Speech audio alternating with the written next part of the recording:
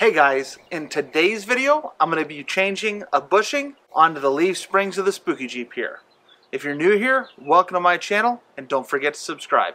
Just be careful not to screw up your eye, as in this eye, and this eye, both eyes.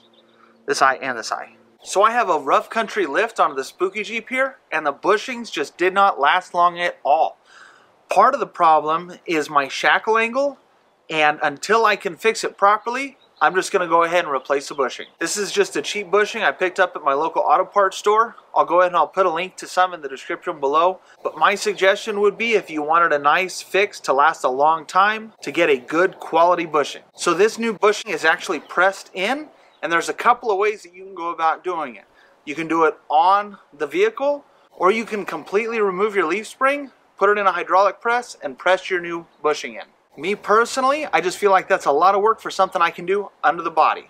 So what I am going to be doing is using a ball joint press to help me press these in. So the first thing we're going to do is we're going to go ahead and jack this up and put the body on jack stands so we can pull our bolts for our leaf springs.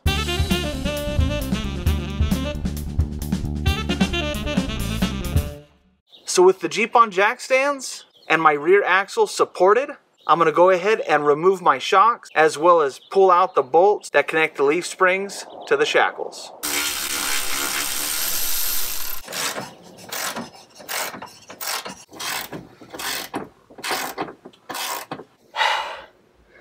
Don't be like me. Make sure you plan ahead.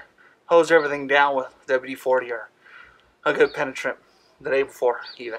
So as you can see, this bushing is shot.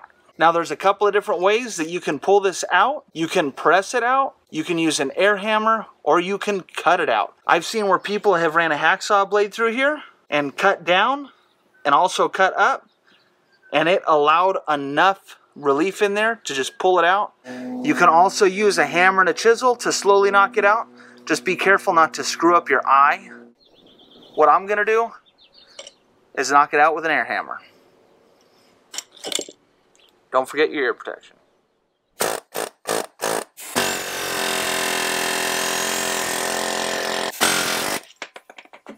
So with the old one out, I highly recommend you try to clean inside as best you can before you put the new one in.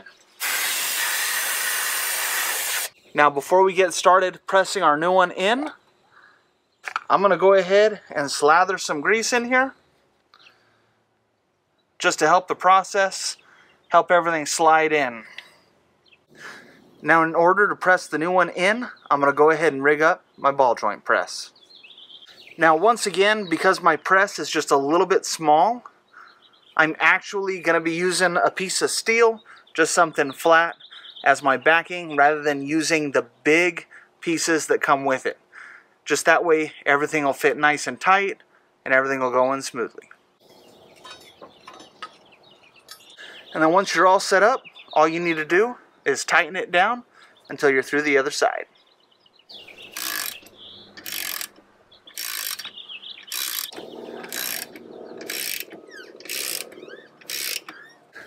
And then that is it.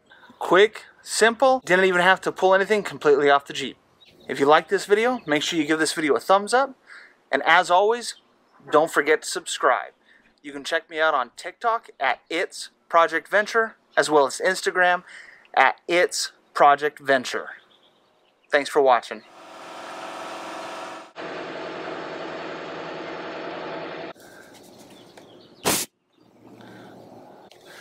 There was a giant spider on my camera right now. Is that how it's gonna be? I don't know if he survived the brake clean.